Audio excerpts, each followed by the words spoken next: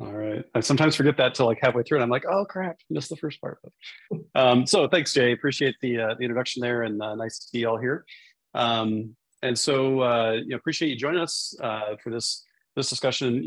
As Jay mentioned, the topic's really about agile leadership and that mindset shift that we're looking for from leaders to help their companies become agile, right? And so just a few things to mention at the start here. As I mentioned in the description of the talk here, we're going to go into Bill Joyner's leadership agility model a bit. So there's a book out there written by Bill Joyner and Stephen Josephs. So if you're looking for a reference there, it's about this thick, good stuff. I'd say a little bit, kind of PhD academic style, but there's some really good nuggets in there, of course. And we'll sort of cover some highlights here that can sort of point you in the right direction there too. So along with that, some of the content we go through is actually from our Certified Agile Leadership class, which also follows the curriculum from Agile Leadership Journey, if you're familiar with those guys, Pete Behrens and crew. So I've been a part of their group for, 5 years or so. And actually the last place I was before COVID hit, I was out at Pete's house. He has a retreat every year before COVID we would do for the Agile Leadership Journey trainers.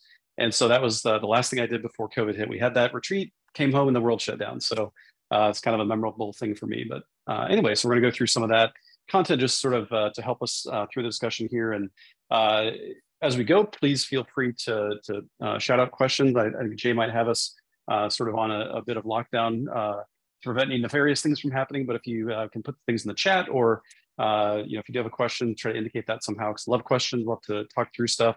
Rather than me just prattle on for an hour. So my talk here is probably about the neighborhood of 35, 45 minutes was the plan, and then just leave some time for discussion and questions and things like that as well. So I've got three major concepts to sort of go through here to sort of lead us into that, lead us through the discussion tonight. And before I do that, Jay mentioned a few things, but I'll just mention a few more since we just started recording, and just a little about me. So my name is Aaron Kopel. I live in Indianapolis. We have a company called Project Brilliant. I'm actually CEO.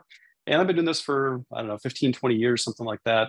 Depends on if you count my startup days as part of my Agile curriculum and career, I guess. I do, because that's, I think, where it came from for me.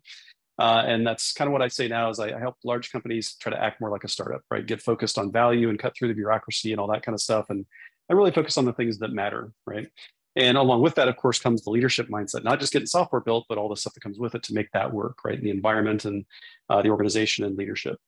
And so for what we do at Project Brilliant, we focus a lot on this kind of stuff, helping organizations through agile transformations, helping leaders, start to shift that mindset and help them understand why that's valuable. And of course, we also do training. So lots of training. I'm a certified Scrum Trainer. We do lots of certified Scrum Master, certified Scrum Product Owner, and of course, certified Agile Leadership, and a few other things as well.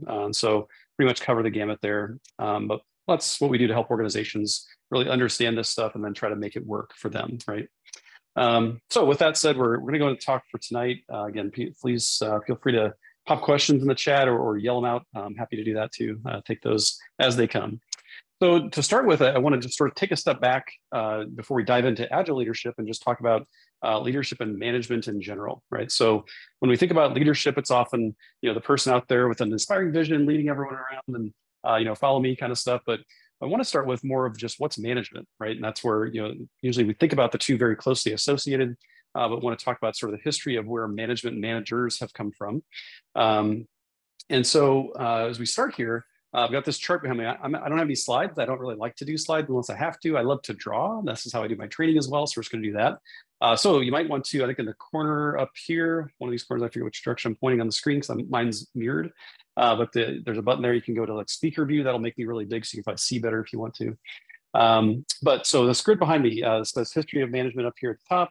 And so the axes here, the speed and complexity of work is the vertical axis. And horizontal, of course, is time. I'm just going to go through some high-level time periods here.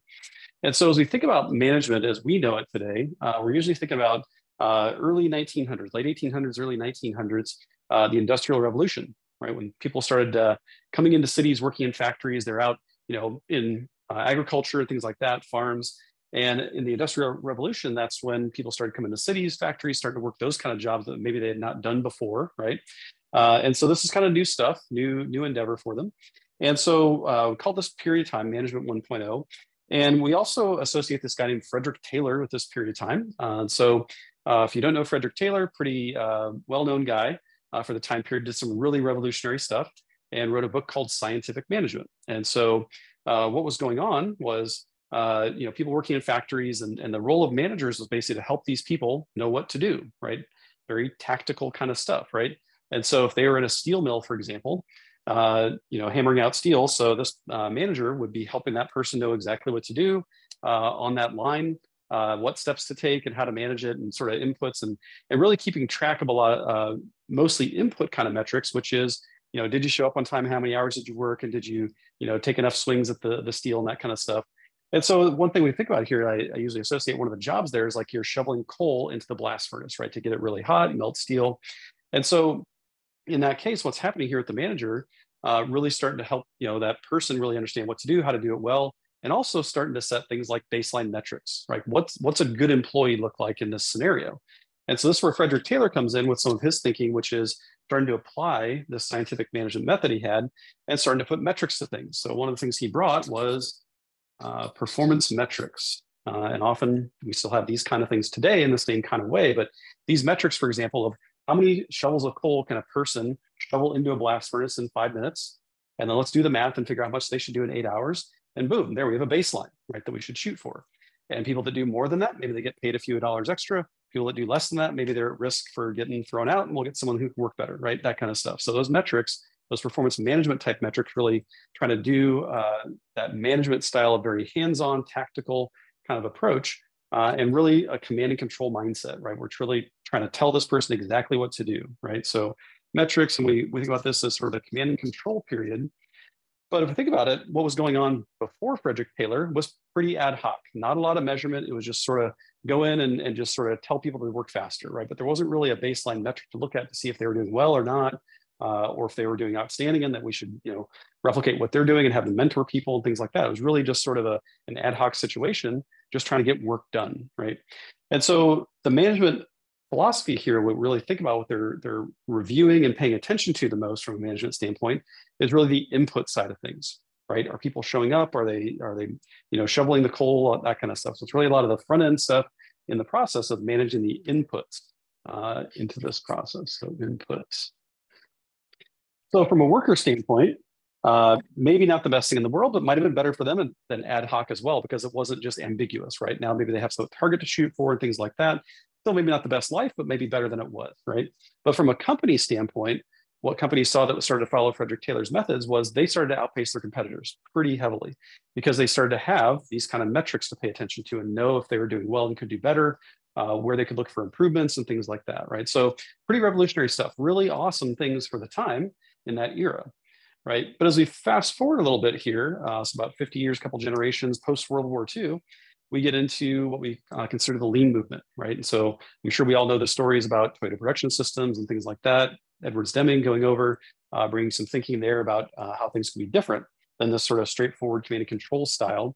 And so what he was looking at was, how do we start looking at the broader system a bit and people's role in that system, not just inputs and are they doing that one task and then we'll tell them to do next task, next hour, that kind of stuff, but really putting them into a different situation from a management perspective. And so in that case, what we're looking for here from a manager's role is to look at the end-to-end of, hey, we're like, for example, on a car assembly line, right? So we're starting to build a car, and what I'm looking for is to get a good output. I want to get cars off the end of the line and get them out to customers' hands, right? And so what they're looking for employees to do is really specialize in their one area of the assembly line. And if I'm the guy that puts the steering wheel on, I get really good at doing that, right? I do it every day, all day, and I get really good at it. And because of that, I start to understand for myself, without the manager's help, what a good input to me looks like from the previous station and what a good output looks like to the next guy, right? Because I'm doing that all the time. And I start to really understand it in depth, right? Probably better than anyone else, because I'm the one doing that job every day, all the time, right? And so you can start to rely on this person and their judgment for that specific piece of the puzzle, right? And so we've got here is starting to build a lot more trust with our employees. They've got more experience, right? In management in this era of early 1900s, they might have just come off farms and had never done this kind of work before, but now we've got a couple generations. We've got some practices we've developed that they can utilize and things like that. And from a management standpoint, we can go beyond just managing the inputs to managing the outputs, right? So we start to look at, did they do a good job? Is the quality there of what that person did at their station? So we start to trust their judgment on their particular piece of the puzzle, and we can start to focus on the quality aspects of it. And so not just quality from this person's station, but quality on the sequence of events that results in a car. And we can look at the end result and say, is that car of quality, right? Does it work properly?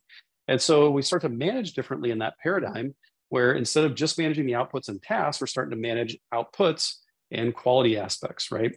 And so is this thing ready to actually hand over to a customer and let them use it, right? So a little bit different mindset from a manager there. Of instead of managing inputs, now we're managing, of course, like I said, outputs. Get my purple marker back here. Outputs. And so on this curve of work getting more complex and speeding up, right? So we're going beyond just manual labor type tasks, like directly of shoveling coal and blasting out steel rods and things like that, into assembling a more complicated machine like a car, right? So the work is getting a bit more complicated. And so our adaptation by workers is to put more information, more responsibility in their hand because they're close to the work. The manager takes one step back and is managing a little bit bigger view of the world, right? So as this curve starts to go up, the hockey stick curve here starts to go up, managers can't be everywhere, they can't do everything. And so they've got to start to put more responsibility and trust into people. And so again, take one step back and start looking at a little bit bigger picture. But as this curve starts to increase even more rapidly as we get towards the information age, right? Management 3.0 era here towards the end of the 1900s into the 2000s and to now, things are starting to move really fast and even faster, right? We put AI on here as like maybe an additional piece of this paradigm, but things are just moving so fast, it's hard for any one person to keep up. It's hard for any manager to know exactly what to do next. What they've got to do is start putting more trust even into the people. But individuals are going to have a tough time, just like the manager would, trying to figure out all the different aspects of what's going on. So what we want to do is start forming teams of people with cross-functional skills, different experiences, diversity of thought and capabilities and things like that, putting them into a true team where they can now be in charge of decision-making and taking action in real time, right? And so in the case where, like back here in Management 1 or 2.0, when something goes wrong, there's probably still an escalation to a manager who might have to run it up a management chain, get a decision, bring that back down, and then relay the message, and then we proceed, right? In this kind of paradigm where things are moving so fast, we don't have time for that stuff. We don't have time to wait for escalations and answers to come back down. We need these people to be able to make those decisions quickly. Otherwise, we're going to lose, right? We're just going to be behind the eight ball all the time and just struggling to keep up. And so what we want to do as a manager is really start to put these teams into a position where they can be successful. And that means not necessarily that the managers and the management team has all the information. We want these people to have the information, right? So the manager's job is not to manage the day-to-day work.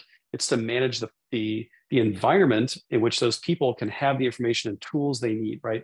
Set them up for success, create the environment where they can be successful with the information, the tools, the right procedures and policies and all that kind of stuff that will enable them to do their work rather than get in the way, right? That kind of stuff. What we're looking for here, again, team-based and really cross-functional and diversity of thought, that kind of stuff. So if they have all the pieces and parts and tools and knowledge and information and skills they need to actually take action in real time. And if they were to wait for a manager to take action, escalate, bring it back and give them an answer, they're probably not going to get as good an answer, because guess what? By the time that happens, even if it was the right answer to the problem they had, the problem's probably changed because they waited too long, right? That kind of stuff. So that's what we're thinking here with this kind of paradigm is things are moving so fast, we really need to set those teams up for success. Now, as we think about that, the management, again, mindset here back in 1.0 is manage the inputs, make sure people are doing their tasks, right? Management 2.0, let's set them up a little bit more autonomy, right?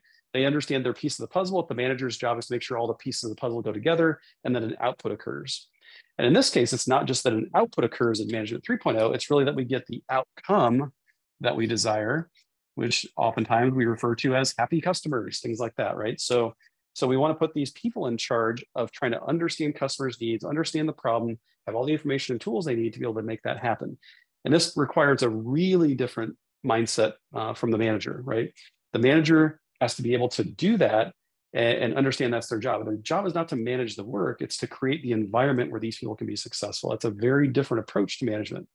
And so what we see, unfortunately, today, even still, is that you've got the progression of the problem, right? So the speed of work and complexity of work is increasing. We're hoping that our people can start to adapt here. They go from just doing tasks to managing their piece of the puzzle to then hopefully operating as a successful team. But what we see oftentimes is the management capabilities, management understanding, their knowledge and skill and understanding what they should do hasn't quite kept pace. And what we often see is managers, if you sort of look at the curve for managers and that understanding, looks something like this probably. There was a lot of good management thinking going into the middle of the 19th century. And really think about all the stuff from Toyota Production Systems, Demings, that kind of stuff. And a lot of good thinking there, but it's kind of leveled off, right? And I would say most organizations, the managers are probably in sort of a management 2.0 paradigm, where they're still trying to manage the outputs and make sure people are doing their piece. And the manager's kind of responsible still for the whole picture, though, in terms of getting an output, but they're not so much focused on outcomes and setting up for success out here with teams, right? And so from a management and leadership standpoint, we've got a gap, right? And that's what you see in most organizations still today, is that there's this gap where the problem space has continued to escalate, but the management capability and understanding of how to deal with it has leveled off, right? And so that's where we got this gap. And so that's what I want to talk about tonight for the most part is, what does that look like? What can we do about it? How do we start to put our hands around this and do something different, right, as leaders and managers? So that's sort of the lead in here in history of management. So I'm going to pop my chat up here just in case anyone does have questions or thoughts or comments, but I'm going to keep on rolling. So, so that said, what we want to go to is this little cone diagram. And so this is when I was referring to Bill Joyner, this is, we're going to talk about his book and his leadership model. His leadership model is a bit more complex than this. I'm going to simplify it down to just three sort of stages here for us to talk through.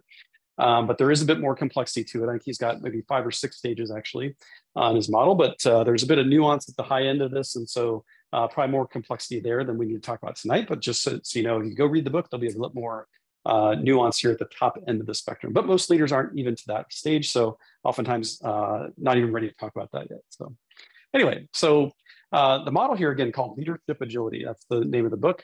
And so as we think about leaders building capability and becoming managers and leaders for the first time, oftentimes the way that goes looks like this. And I went through this myself. So I was a software programmer building websites and different applications and things like that in a large company. And one day someone said, hey, Aaron, you're kind of good at that code stuff. Do you want to manage the people that are writing code, right? And have a team and manage them, right? And of course, that's the typical scenario that I see a lot, which is people in IT especially go from doing the work to being the manager of people that do the work because they know how to do the work, right? And they can give some direction there. They can help people be successful in actually doing it. And so, so from my perspective, that's what I went into, and we call that that progression there, that sort of first step into sort of formal management and having that role and sort of that HR job title called expert leadership. And so in Bill Joyner's model, it's called the level called expert. And of course, as that tagline or that name implies, it's because you credibility you have in being a manager is because you have expertise in the thing that the people are doing, right? So if you're developing or if you're managing software developers, you understand how to develop the software and understand the language they're using and the tools and that kind of stuff. And you can directly support them, right? If they have a problem, they can come to you and you can help solve the problem. You can sit down and work with them, maybe pair with them, stuff like that, right? You got expertise you're bringing to the table, and that's why you have that level of credibility to be a manager, right? Now, that said, and we need these kind of people, right? So people that are, maybe junior developers or even just people trying to work together, they need some direction oftentimes, right? And so that's where this kind of role comes in. It's really vital in organizations, especially if you're trying to just get stuff done, right? That's sort of the focus. So the focus here for this person is really about getting work done, focusing on the work itself, right? And so that's a good thing, right? In organizations, that's sometimes the problem. We can't get things done. We can't get things over the finish line. We might be distracted and swirling. And so this person can really help us. Hey, let's buckle down and actually write some code and get this module created and that kind of stuff, right? Run through the tests. And so do those kind of things that are going to be helpful. And so the focus there is often from a management standpoint, very tactical. So tactical focus. And so, and think about the sort of time horizon and the world they live in is oftentimes today, this week, right? Maybe this month, but usually even shorter term. It's like this week, maybe this sprint if you're doing Scrum or something like that, right? So it's a pretty short-term focus because we're laser focused on just get the next thing done. And once we get that done, we'll get the next thing done, right? Just keep plowing through tasks and get stuff done. And that's how we add value, right? From a management standpoint, is that I know how to get things done. I know how to help my people get things done. And so therefore, our ability to get things done adds value to the organization, and that's why we get paid every day, right? That's sort of the view. And so big focus from a management standpoint, leadership standpoint, on being able to do work, right? And if we get into trouble, I can jump down in there and help the people too, right?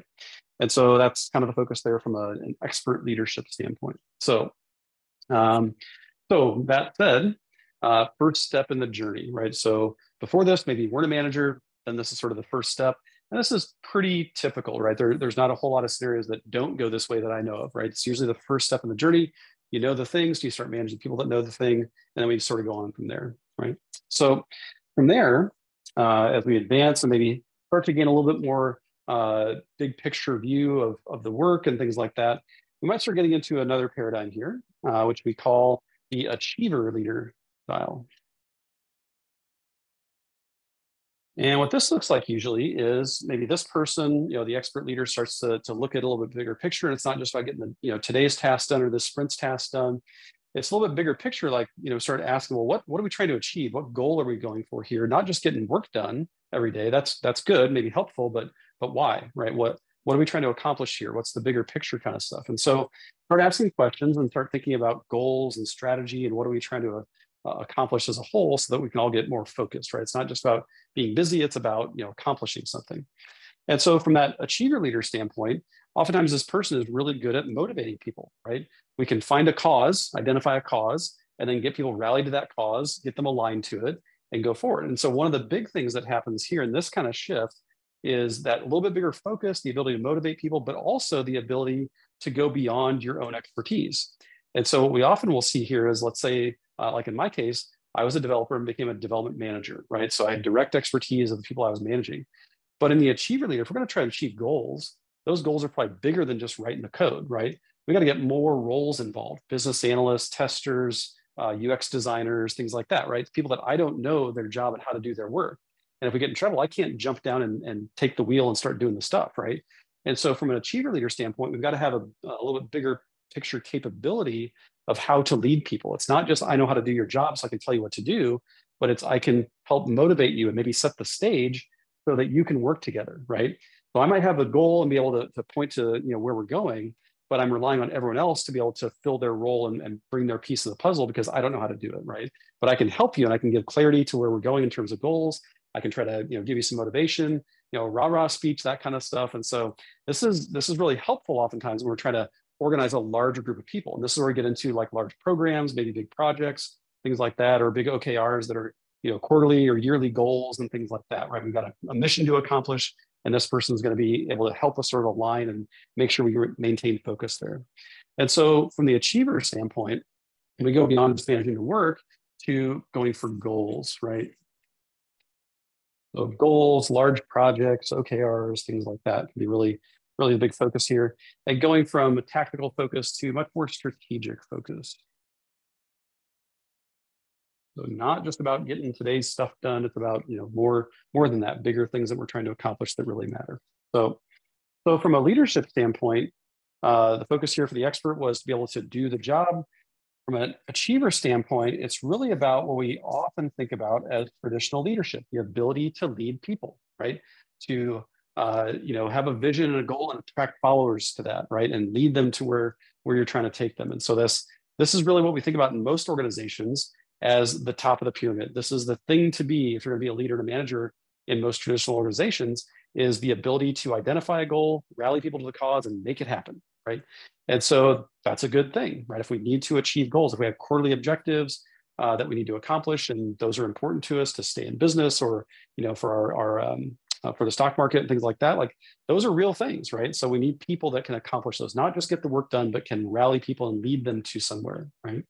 So really valuable stuff, right? And as you progress here, consider that none of these are good or bad, right? These levels of progression here in our leadership model, but it's really more about just sort of a different way of thinking and a broader way of thinking that could be more valuable in different circumstances. But there are certainly circumstances where, we just need to actually get stuff done, right?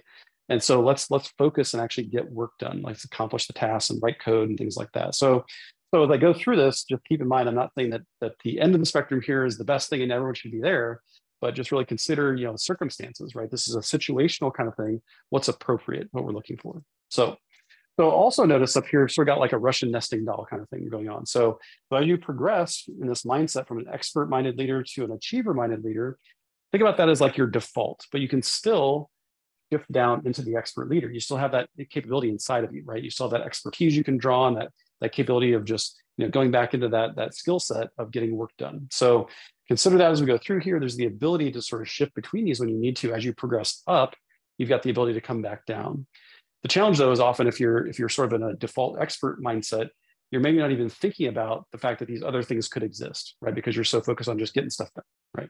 So with that, we've got 2 levels here, expert, achiever. One thing to point out here too is, in Bill Joyner's research that was kind of interesting, was the percentage of people that sort of fall in these categories. And so we call these two together heroic leadership. And this category of heroic leadership covers a pretty big swath of the managers and leaders that are out there. And so from his research, I think it's, if I get my numbers right, it's 45% fall in the category of expert. So he did a bunch of surveys and research as he wrote his book. So about 45% in that category of expert, about 35% fall in the achiever category, right? So that making that extra step, thinking about bigger picture goals, that kind of stuff, strategic thinking. And so together, of course, if we add up the numbers here, that's 80%. And so, when I do this in our leadership class, we have a good discussion here about, well, that's 80%, great. Where's the other percentage, right? So if we add it up, it's 80%, there's 20% missing. So where's that? And the easy, obvious thing would be, oh, it's over here, right? In this third category, but it's not right.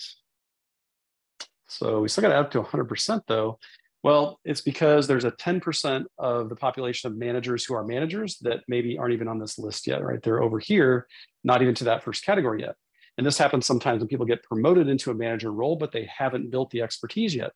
And so you could make a good argument that they probably shouldn't be managers yet, right? They're probably too early, too immature in terms of managerial capabilities and skills to really have that role. But that happens, right? That happens sometimes out of necessity. Sometimes it's a misunderstanding or mistake. But it happens more often than we would think, I guess. So about 10% of the population on the front end of this that we would call pre-heroic or pre-expert, that they're not quite there yet. So you got 10%, and then you got 80% here through these first 2 expert achiever categories. And the third one then, leading up to it, is what we call catalyst leadership. And that's where this other 10% fits on this diagram with, again, 10% pre-expert. So the catalyst leader. So as the name implies, if we think about what it means to catalyze something or be a catalyst, right? You're trying to get a reaction to happen. Like think about a science experiment or, back in chemistry or biology. And so you're trying to get a reaction to happen. You're instigating, right? And so as we think about this leader, keep that in mind, as they're not necessarily passive, right? But they are trying to get action to happen. Maybe just not by them, but they're trying to catalyze their team, their organization, things like that. So just keep that in mind as the name implies here. So catalyst leadership, things start to shift. And this is really where, again, we start to break away from what we call this heroic leadership category into catalyst and what we call post-heroic. And so back here in the heroic category, it's a lot about these individuals, right? The expert knows how to do the job. They can help people do the job. It's very direct interaction between them and the work and getting things done, right? The achiever, it's still about them, but not about doing the work. It's about motivating people and setting a goal and get people rallied to it. But it's still about them as sort of the hero in the story. And it's not about them being the hero doing the work and slaying the dragon, but it's the hero of them creating the goal, right? Identifying where we should go, right? What the journey should be. And so that's where this person is still crucial, right? And if they just disappear one day and like leave and go to another company, we're kind of in a tough spot, right? Because it was all kind of reliant on this person having that charisma and motivation and all that kind of stuff. And so I've been in that situation in my past, and I can sort of point to those very specific situations where we had a really high caliber, awesome achiever leader. And when they left, it was a huge letdown because it just sort of lets all the air out of the balloon because they were there holding up all the tent poles for everyone while they were there. We just didn't realize it until they left, right? So they were definitely in that achiever mindset. And so what happens as we go beyond that, it goes beyond the person themselves, goes beyond the hero and becomes more about the broader organization, right? The we instead of just them, right? And so it becomes a different situation where it can be much more stable long-term, right? And that's oftentimes what we're looking for in an agile transformation is not just to have a flash in the pan to set up a few teams and then have it fall apart. We want this to be a long-lived situation. So this idea with catalyst leadership is we're going beyond the hero to really create a situation and environment where this is going to work long-term. And the hero, or the leader, is trying to set up a situation for exactly that, right? It's not about them, it's about us being successful long-term. So the catalyst leader here, what we're looking at, going beyond just doing the work and goals, it's really about culture. We're going to create a culture and an organization that will live on in the future in the way that we're trying to lead, right? So creating that culture where everyone can be in it and opt in and really understand what's going on. And this leader, oftentimes some of the differences we start to see as we coach organizations, we go through training classes and we coach organizations. And as we go in, we can often start to identify some key attributes and key differences here between the achiever and the catalyst leaders as they start to sort of bridge this gap. And so one of those things is that they start making decisions, right? The achiever's happy to make decisions, right? They're decisive, they can help things move along, keep focused, that kind of stuff. But the catalyst oftentimes will add something to it, which is a really important thing. And it sounds like it's a tiny thing, but it's a huge thing, which is they don't just make the decision, they also explain why, so that everyone can understand and they can opt in and they can see and ask questions and things like that. And there's a really big difference between just saying, here's the decision and here's the decision and why, right? And even maybe opening it up for some debate and discussion, right? In that case, if they've made a decision.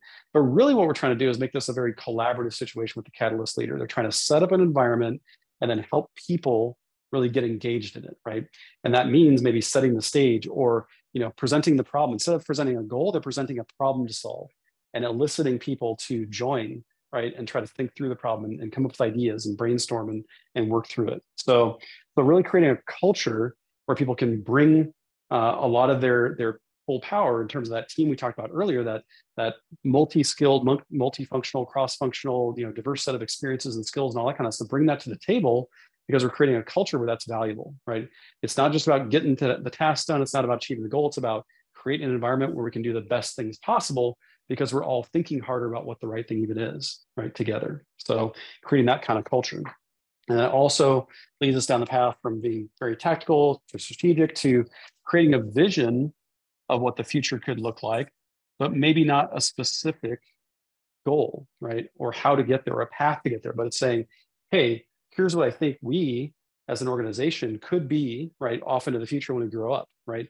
Maybe some far off, unachievable thing that would take forever, but at least we've got a direction that we can rally around. And now it's up to us as an organization to opt in and start making it happen, right? And figure out how to get there and what is the right path and what things could we do. And maybe it's trying multiple things at the same time instead of one goal.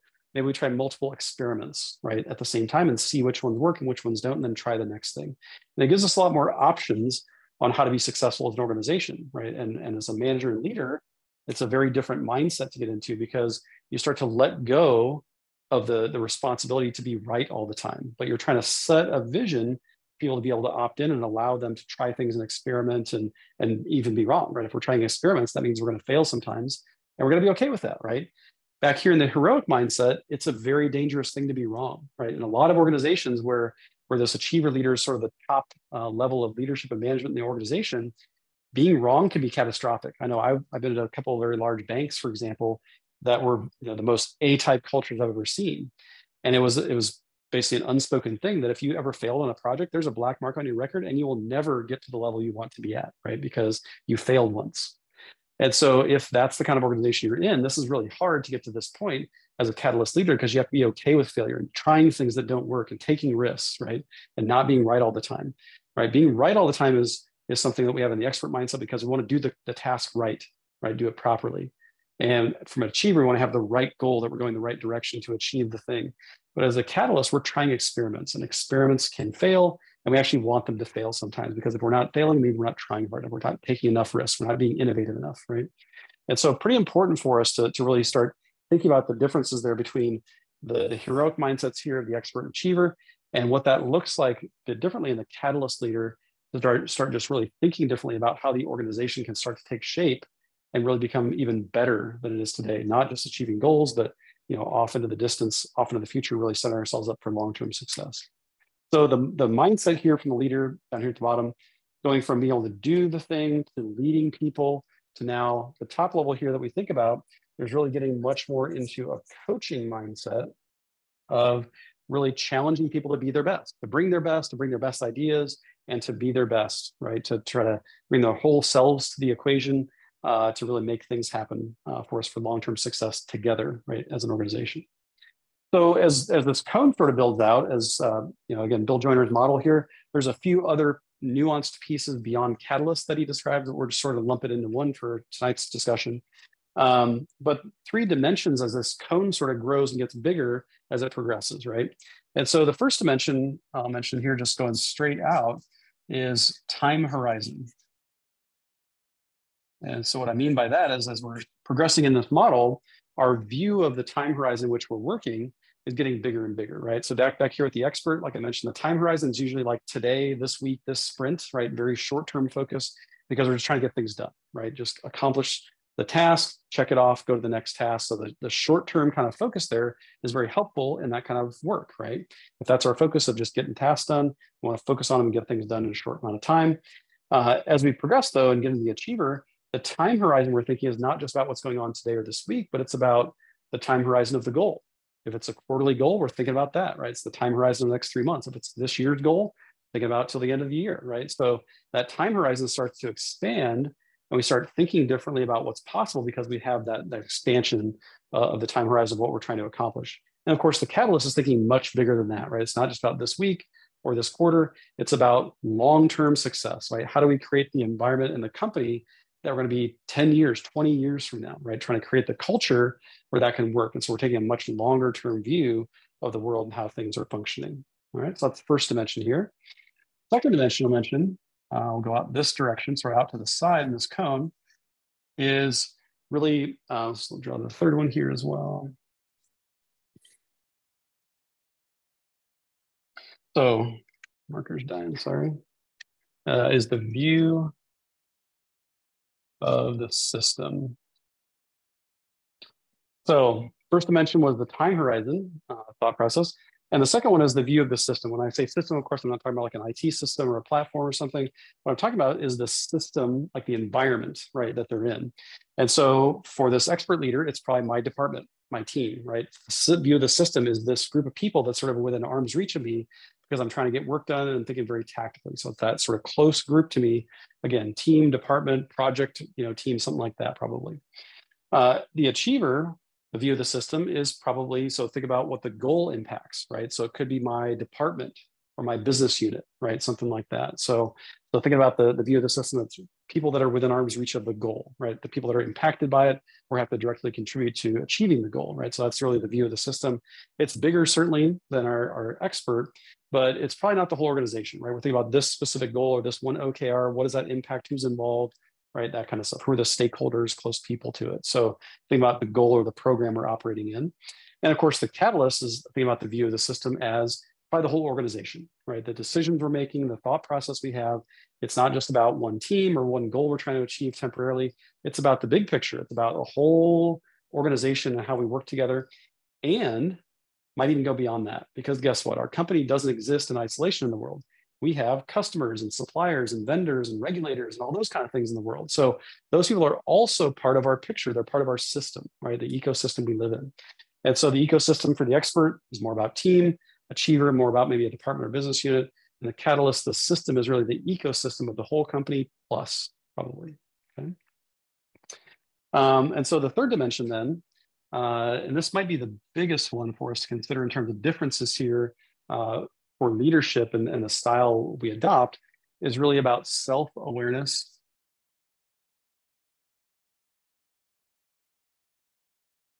So as you progress here, you're becoming more and more self-aware, right? Of how you impact, how you bring yourself and how that impacts others. And so again, expert leader, very focused on being right, answering the question, achieving the task, that kind of stuff. And sort of the view of self, the self-worth, is very much wrapped up in the ability to do the job, the skill I have, and can I apply that directly to getting work done? And that's sort of the view, right? And the way I view my value to the organization is exactly that, getting work done, right? So the view for the achiever is their ability not necessarily just get the work done, but to motivate and encourage and again, identify goals and help people achieve them and things like that. And that's how I bring value to the organization. And my self-awareness is somewhat limited probably by that. I feel like I deliver value that way. And so my self-awareness is sort of contained to, how do I get that to happen? I'm going to pay attention to the things that help that occur. And so, for example, if I get feedback, right, the expert may not have time for feedback. They're too busy getting stuff done. And so they just want to get more work done, right? The achiever, oftentimes interested in feedback if it can help me achieve the goal. And so their self-awareness may be limited to that. Like the feedback I will be willing to accept or listen to or participate in needs to have a purpose, right? And that purpose is usually wrapped up in those goals, right? The goals, quarterly, yearly, OKRs, that kind of stuff. If you got feedback for me, I'll hear it if it helps me achieve the goal. If not, let's save it for later. We'll deal with it some other time, which oftentimes doesn't happen, right? So from a self-awareness for the catalyst, of course, oftentimes they're not only open to feedback, whatever feedback you have, but they're actually asking for it, right? So again, one of those big differences we see where leaders make a decision and say why and give reasoning and that kind of stuff. The catalyst leader, one of those things you see is they're not just open to feedback, but they're asking for it. They're saying, hey, everyone, I want to get better. I want everyone to get better. How can I help become better?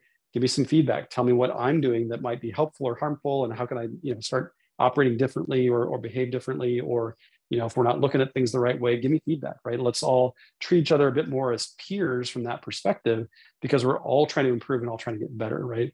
And they're trying to catalyze the situation and be a good role model for everyone else. And so that view, that self-awareness, they really start broadening that perspective about what's possible, how they come across, how they can impact the organization by things like their own behavior and awareness of what they have going on. And so you'll often see these people, becoming learners in a lot of different areas, right? Experts, I'm reading the book on how to write Java. The achiever, maybe books about, heroes and strategy and, achieving goals and how to do OKRs better and things like that, right? But the catalyst is broadening their horizon about what they're learning about, because there's so many things they can draw inspiration from to create that organization environment that we're looking for that's conducive to becoming more agile, right?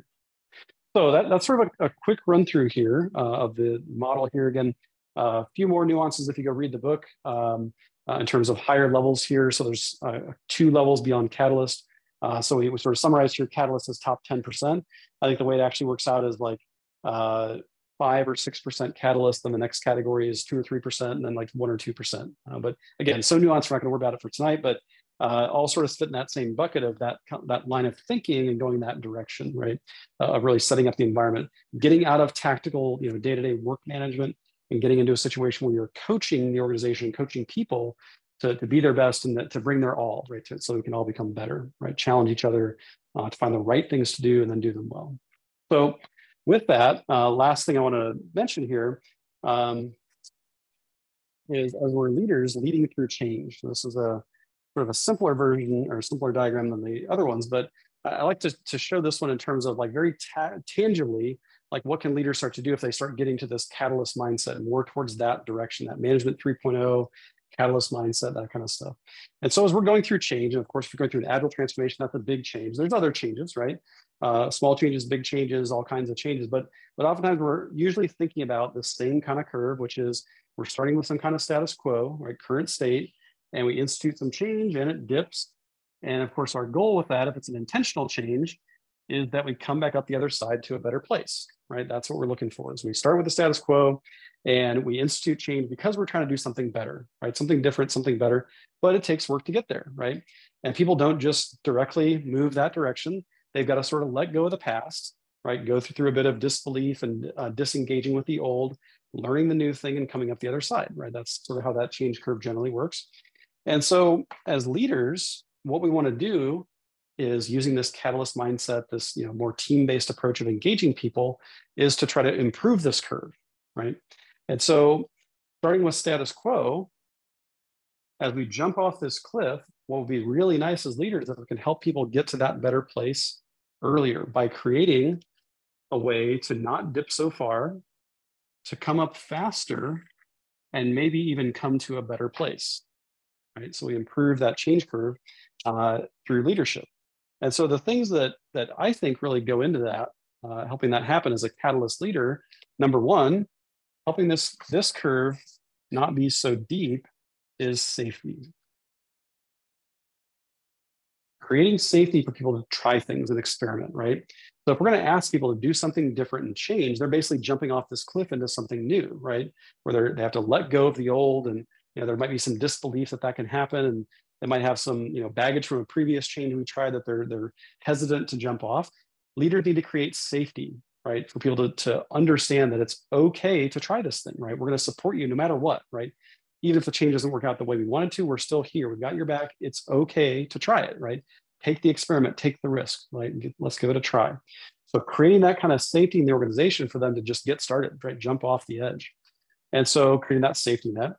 And to pull this curve back, right, and to get things happen earlier is a bit about engaging them. So creating ways for people to engage in the change, getting engagement with the organization, the people that are affected by the change, right? The people that's happening to, right? We don't want it to happen to them. We want it to happen with them, right? So we're starting to pull them in and start to explain more about the why. Why do we think this is the right idea? Do you have different ideas? Do we, let's talk through it and make sure that we're on the same page. And so getting engagement from people in the change, right? Where it's not just happening to them, they're a part of it, really getting to participate, get a say, and that gives them deeper understanding, ways to engage, and maybe even ways to opt out if it doesn't make sense for them, right? Once they get to that point. And then the last thing is we try to increase the vertical here for the change. Here is about clarity. And this gets back to vision of why are we doing this? What do we think the future looks like? Why is this going to be better than where we are? And really helping to paint that picture. And if we're doing that with safety and engagement, we might even end up in a better place where as we engage people, they might have better and more interesting ideas than the leaders even had at the start when they said, hey, we're going to go this direction. We're going to try to achieve this. As they engage people and start opening up the conversation and getting more ideas on the table, we might even discover new and better places we can be that actually increase this curve as well. So as we think about that change curve and sort of applying some of the stuff we talked about in terms of that management paradigms of management 1, 2, 3.0, and moving through that expert achiever catalyst, of course, those are pretty well lined up with the management 1, 2, 3.0. As we start to apply some of that thinking, hopefully this is the kind of stuff we can have happen in the organization. So very simple concept, of course, hard to do, hard to pull off, but that's the kind of thinking we want to have from leaders is starting to get more toward that direction of catalyst leadership where they're engaging people, explaining things, getting people to participate, and really bring all of the valuable things that they have at their disposal to the situation so we can help each other go through change like this. And of course, as we start going through change better, right? If the dip is less, we get through it quicker and we get to a better place. If we can do that over and over and over again with all the change we have going on in our organization, that's going to add up pretty fast. And it's going to outpace competitors that are trying to go through the same kinds of things, right? Whether that be an agile transformation or new product development and innovation, right? Any of those kind of things, if we can do those smoother, better, faster, right? It's going to empower us to really do better as an organization. And that usually results in happier people, happier customers, and all that kind of stuff too. So this leadership mindset shift we're talking about is pretty important as we're going through any kind of changes like this. So again, just sort of recapping, had our leadership development here with Expert Achiever Catalyst from Bill Joyner, the leadership agility model. And then just flash this back up here for a second as well of the history of management. Again, those are pretty well lined up with the expert sort of mindset, the achiever mindset, about how to manage based on outputs, probably and goals, and the outcomes that we're looking for from the catalyst leader as well. So with that, that's what I had as far as content for tonight. I'm happy to answer any questions if anyone has any or want to chat through any more of this. I'm happy to click through my slides, which is really easy and tear off paper. But so let's see. I do have one question, it's a direct message to me that I totally missed like half an hour ago. So it's from Michael, good framing of the topic. Thanks. What about the people doing the work on teams? Where are they at in their progression and their ability to take more responsibility and complexity?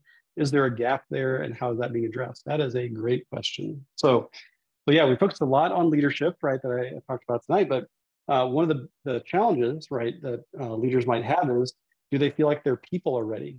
Which I think is kind of the gist of your question, right, Michael? So are the people ready to step up and take that responsibility? And that's often, we think about an agile transformation, that's one of the concerns is, hey, we're going to put the teams in charge of a lot of decisions, and the concern is, are they ready for that? They're not used to it, right?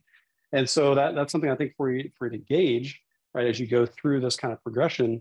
And part of that manager and leadership mindset shift is to get more towards that maybe coaching and mentoring and and really engaging with people, not just to tell them to do the work, but engaging with where are your concerns, where are your problems, what are your personal goals, right, that you have for yourself, not organizational goals, but personal goals for you. Are you trying to grow your skills in a certain direction? Do you have passions about a certain type of work or a certain customer profile you want to try to make happy, things like that. So that should be part of that conversation, and that is where sort of managers and people development, HR kind of responsibilities really mesh. Is really, instead of managing the work, they should be managing the people and their needs, right? Helping to understand, are they ready for that? Do they feel comfortable in taking that responsibility? And do they feel comfortable enough to try it, right? Maybe they don't feel 100% comfortable because they haven't done it before, but do they feel good enough and that we have enough support in place that they can try it, right, in a safe way, that it's not going to be a catastrophic event or something. So certainly something to engage and be aware of. And I would say, oftentimes there's maybe too much hesitancy there. I mean, people are pretty resilient, right? And they can learn fast if we give them the opportunity.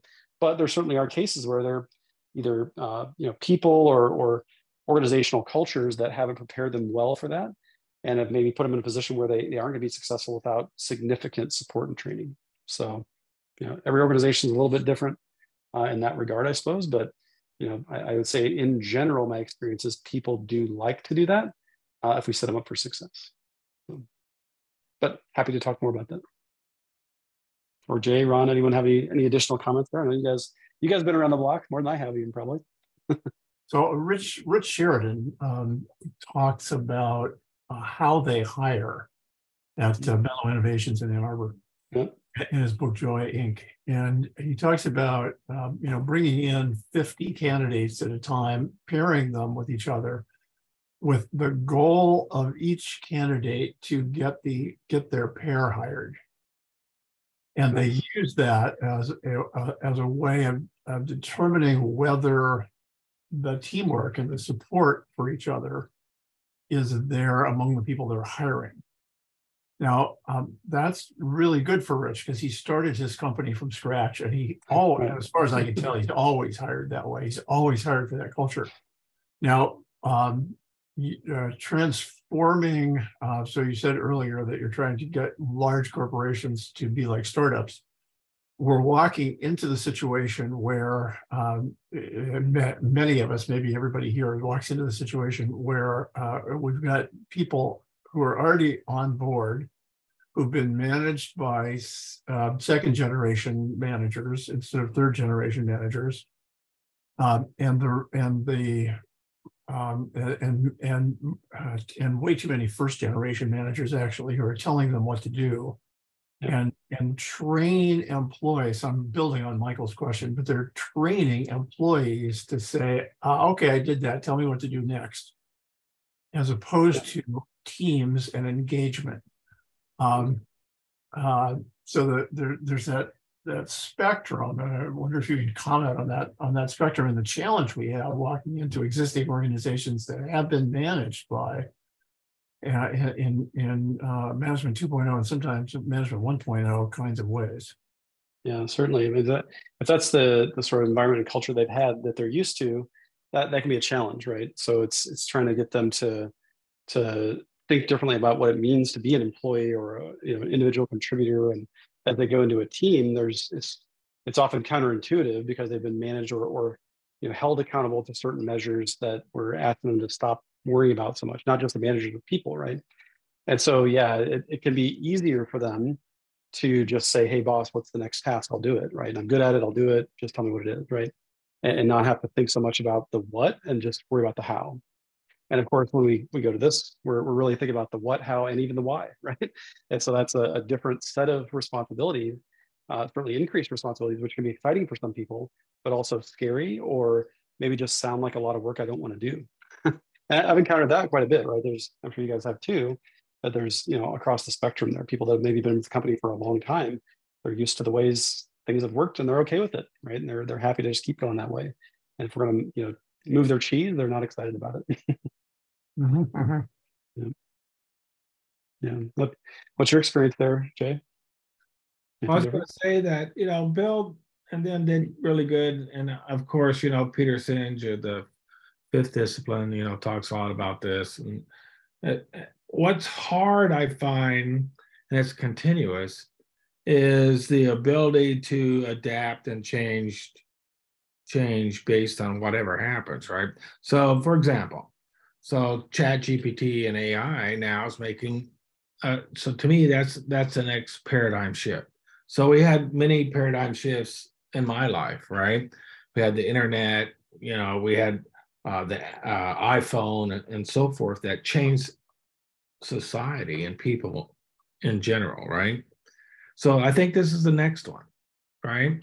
So a lot of us has been having a conversation. Well, what does that mean for Agile? So a lot of us are thinking, well, now you have a digital person as part of your team. And that digital person is ChatGPT or generative AI. And now we have to learn how to have that person as a team member. And that's, I think, is going to be the next paradigm shift is like, okay, well, what does that mean?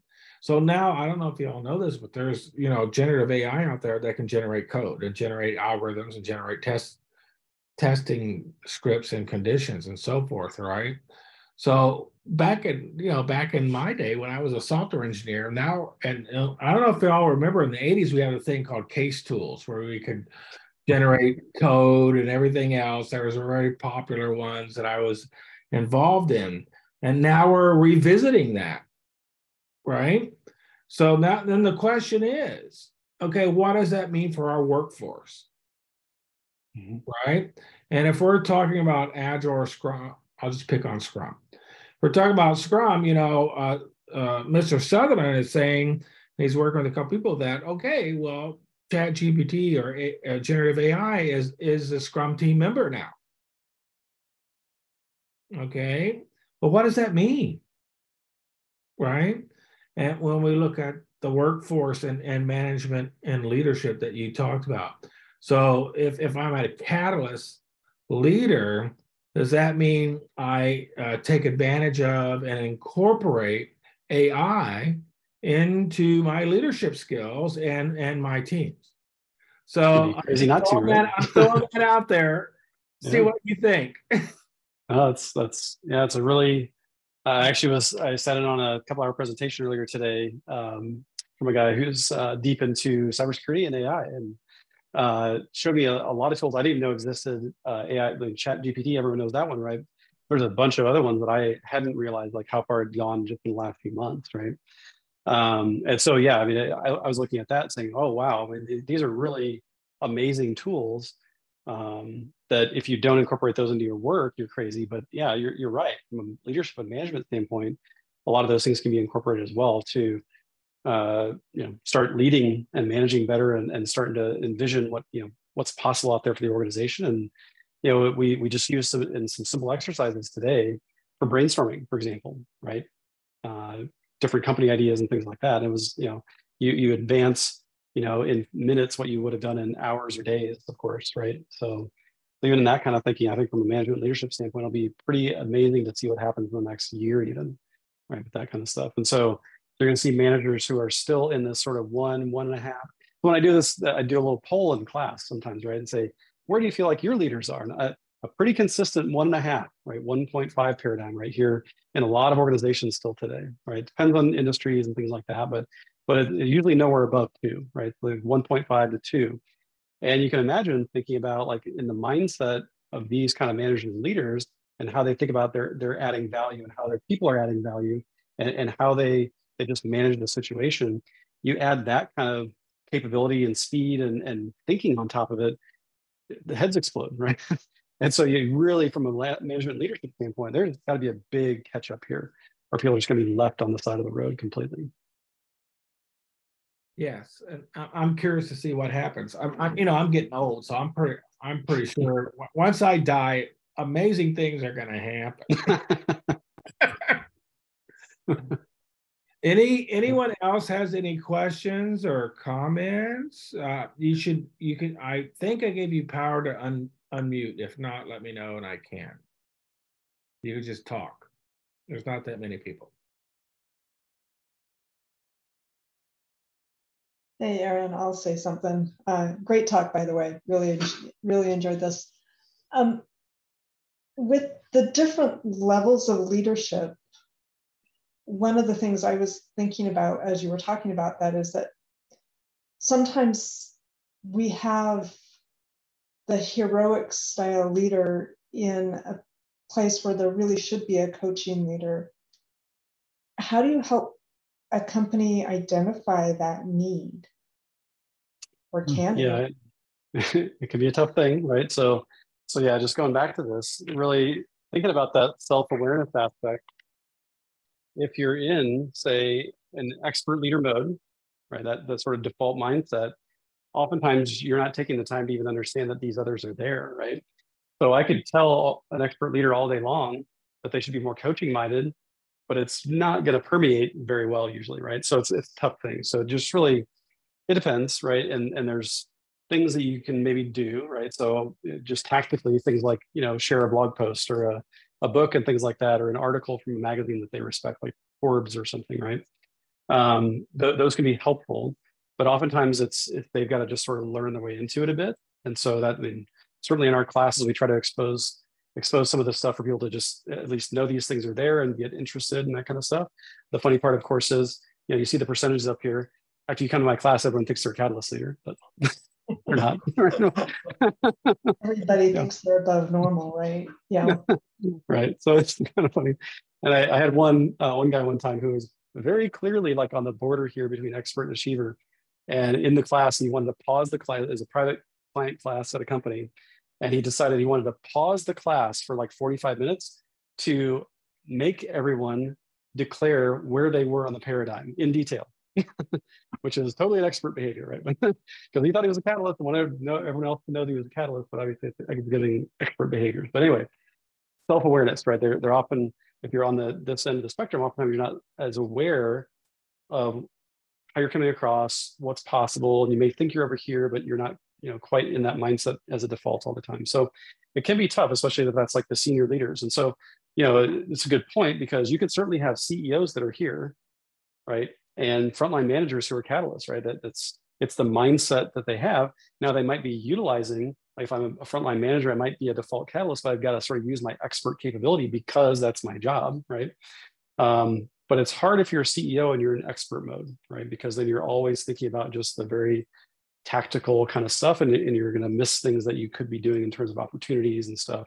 And it can be very frustrating for people that report to you, right, in the organization. So kind of along those lines, if you are kind of in the expert mode, can you stretch yourself and try to be an achiever in different areas if you're at least aware that, oh, hey, my team needs this leadership style right now? Yeah, yeah, certainly. So, and part of it is, you're building capabilities and skills as you progress, right? And so one of the tools that Bill Joyner has, and we're certified in, which is his Leadership Agility 360 tool, right? So it's basically this model, much more detailed, and has different dimensions to it. And so, for example, some of those are, how you lead teams, or how you deal with conflicts, or how you I'm blanking on the other couple off the top of my head, but yeah, so many different dimensions. There's 20, 30, 40 different aspects that you sort of rate, and then you get 360 review from others. And that sort of helps you hone in on, where you might be a default expert, but you might have extended yourself in a few areas here into achiever that you can build on, right, if you want to. Could be other areas where you thought you were way over here and the rest of your peers say you're over here. There's a gap in self-awareness there that you might want to focus on, stuff like that. So those could be, if people are open to those kind of tools, that can be really, I find those really eye-opening in a lot of cases for people, and having them take a step back and say, whoa, I'm coming across a lot different than I thought I was. Maybe I should look at that. And it's, again, not that they need to all be catalysts, but it's more about self-awareness and then being selective about where do you want to apply your energy for learning and improvement for yourself, right?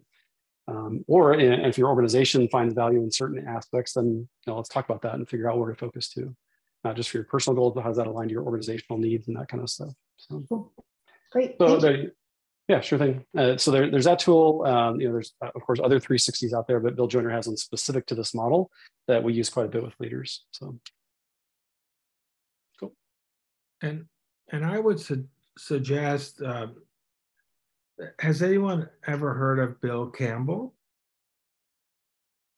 So if you get the book Trillion Dollar Coach, and see how Bill coached many of the luminaries in Silicon Valley, Google and Apple and so forth. It kind of talks about that. So the coaching is at all different aspects of the organization, including individuals, right? And the ability to coach Steve Jobs, and Steve was an arrogant SOB, is amazing that he would even listen to you and take time to consider changes in his behavior and his management style, right? And I think that's the experience we have in most companies, right? As we coach people, if someone's making multi-million dollars a year, that's their salary and everything, and we come and suggest these changes, and then they've been very successful in their life, why would they listen to us? And I think that's an important consideration that we have to think about. Doug, you have your hand up. Oh, yeah. I'll put it down. I'm just curious, is there any sort of correlation between your model here and the success that the organization has in a agile transformation? That's a good question. I don't have any data for it. And interestingly enough, Bill Joyner, his book is called Leadership Agility. But when he's thinking about agility, it's more the dictionary definition versus the Agile Manifesto definition, right? So I don't think he's thinking so much about like an agile transformation like we would think about. Now, that said, we can sort of connect the dots and say, well, probably, because we're trying to get, from an agile perspective, more people-oriented, more about experimentation, about, accomplishing things in small pieces, but in a direction, right?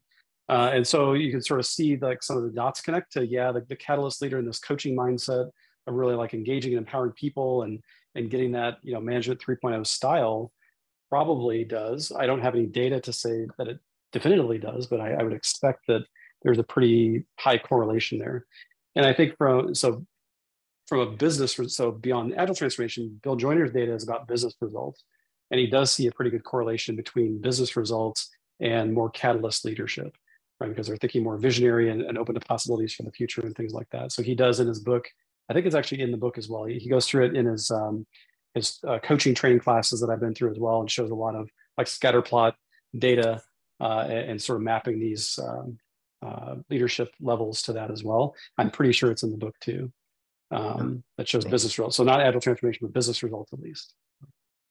To map a couple other things to that, Doug, the transition from project to product is very tied to outcome orientation over output orientation, which Aaron's just talked about in terms of the model and the growth here. So there's another data point to tie it. I suspect, so Aaron wasn't willing to go there, but I suspect there's a lot of correlation between a lot of things here. Right. Yeah, it's interesting. We've been actually, funny enough, getting more requests for project to product transformations than we do agile transformations, which a lot of the similarities, right? But yeah, to your point, Ron, there's very, very similar pieces of the puzzle here that are all correlated, right? Going through an agile transformation, not doing a project to product is pretty tough. Like those are pretty solid Venn diagram overlap there. So I had one more question. Doug, anything else you had? Thank you. Okay. I had one more question. Michael had a direct message to me. So is there a relationship between these management levels and whether a workforce is fully on-site, hybrid, or remote? And are these concepts and ways of working orthogonal? So that's a good question. I mean, we've been doing these classes and talking about this stuff. Bill Joyner's book was written, good 10, probably more than 15 years ago. And so well before COVID and that kind of stuff. But, we're seeing probably a lot more need for people to be less expert in a virtual environment because you're not there, right? You're not physically in contact with people in the same way you used to be. And so that expert mindset of sort of being able to be over the person's shoulder, and that's how you sort of confirm that good things are happening, is really hard to do in a virtual environment, as I'm sure we all know, right? So there's a lot more trust. Or kind of tickle my throat. A lot more trust that has to be in place, right? To be effective as a manager in that environment, you've got to really focus more on probably these two, right? The goal setting and the culture, than you can on just the tactical sort of like work management input kind of approach to management. So I think in a hybrid or fully remote situation, it's going to be tougher and tougher to be successful as an expert leader from a management standpoint, right?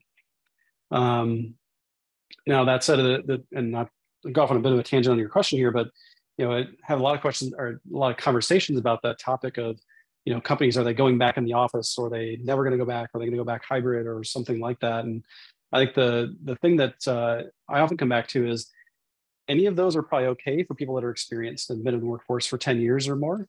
But if you're brand new out of college, it's a really tough situation to get into, and you need someone to help you understand what the heck to do, right? And so that's where like expert leaders are really valuable for someone in the first handful of years in their career. I just think back to myself. If I wasn't there in an office with people that I could turn to and talk to quickly and ask the manager or escalate a problem or something like that, man, I would be in a very different place right now, probably. So it's a really something interesting to think about there is those new hires, like how do we help them be effective at getting up to speed? And if we are going to be a fully virtual company, like we got to be really thoughtful about those kind of people, especially because they just aren't used to, how to work in an environment, right? A lot of us have been around for a while. We can adapt pretty fast, right, to these kind of things. I imagine most of us, like going virtual was not as big a deal, but for some people it's a real problem.